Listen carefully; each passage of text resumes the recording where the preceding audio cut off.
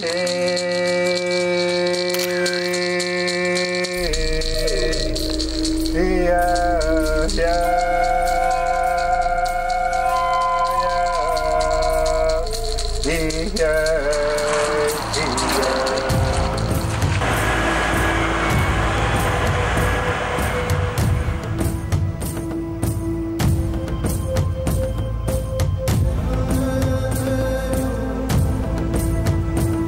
do a blessing for the pole, just for the artist and for the log, because it's going to be coming alive. When you first see the log, you're not really sure what you're going to put into it or how it's going to turn out. You start seeing the design inside the log. Once you start carving, you just see where everything's going to go and how it's placed. The blessing's just protection for the artist.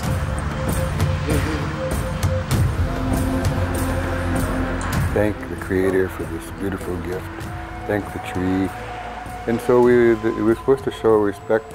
The tree retains its spiritualness. Just because it's knocked down, it doesn't become void of a spiritual part.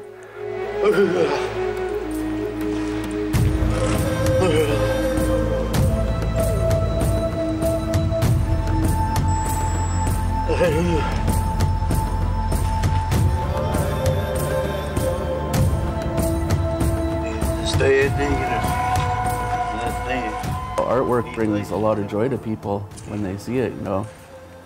Sometimes you may not understand what the pole's saying or what it's doing, but you still look at it and it still makes you feel happy, you know. That's what I hope it's going to bring to the hospital anyway, to the patients. I'm doing the human figure, which is a welcome figure, and a wolf, but it's from a story from the Saanich legend of the messenger, and he had a pet wolf. They delivered messages from like community to community, but he did it by running.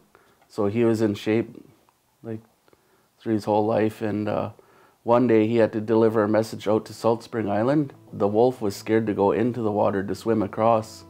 So the human, he was on his way over to Salt Spring swimming already, and he looked back and his wolf was just sitting on the beach.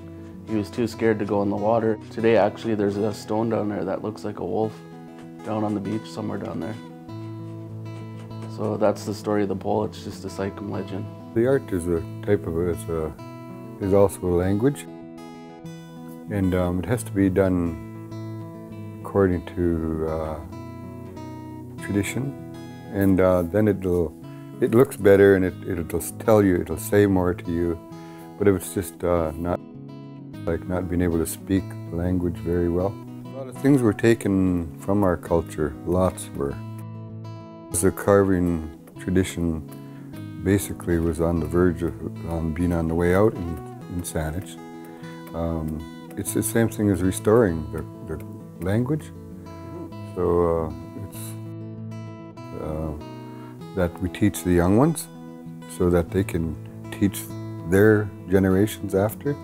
So we can perpetuate our culture, because the carving is part of the culture, a huge part. I call totem poles and monuments, and been calling it our silent ambassadors.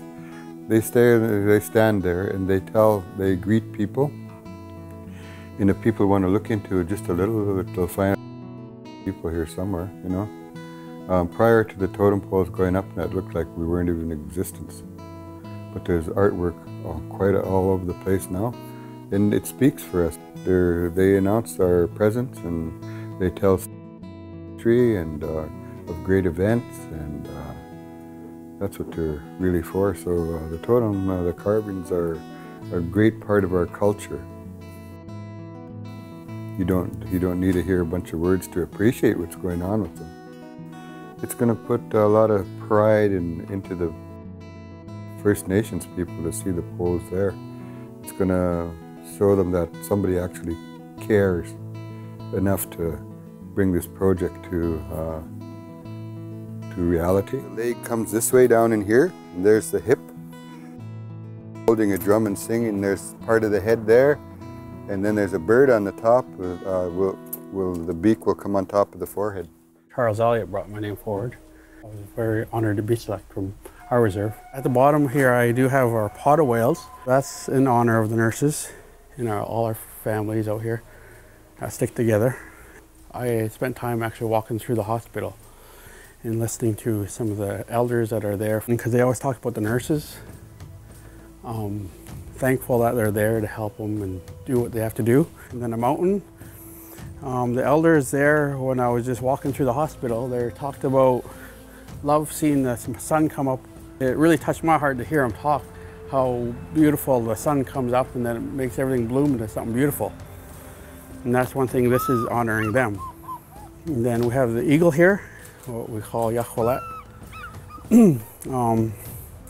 I picked this because walking around the hospital, I realized, like, as a person who goes to the hospital when I'm injured or hurt or just a visit, but there's a lot of behind the scenes to keep the hospital going.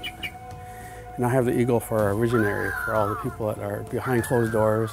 Jane called me and asked me if I wanted to do Totem, and I said, of course. I really enjoy it a lot, actually. It's rewarding because I've been carving for, a little over 40 years, and a lot of times you don't get to meet the people that you do stuff for. And this is more rewarding because you get to see the people. It's different than most heron heads that you see on poles. You don't too often see them turn sideways, eh? Oh, okay. Because this is usually just straight on, yeah. And we wanted to do something. Luckily, the log was big enough to be able to get that motion out of the head, eh? I've worked in the communities for about 12 years, and I'm now here at the Saanich Peninsula Hospital to help advocate for all First Nations and Aboriginal people when they're here using the services at the hospital.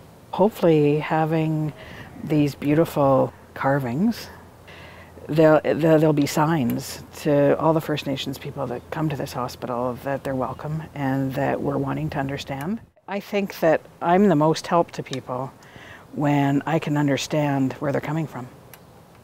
And that means understanding what their values and beliefs are, and understanding what their home environment is like, and understanding what their obstacles are for receiving care. The whole project has been a relationship to work together, and a sign for island health that we are respecting of the land that we're on, and that they'll see these 4 poles and they'll see themselves reflected in the poles as they come in the driveway. Welcome to the area, to where we live, and these are some of the things that are here, and enjoy them, because we certainly enjoy them. That's why the hands are up saying thank you for coming.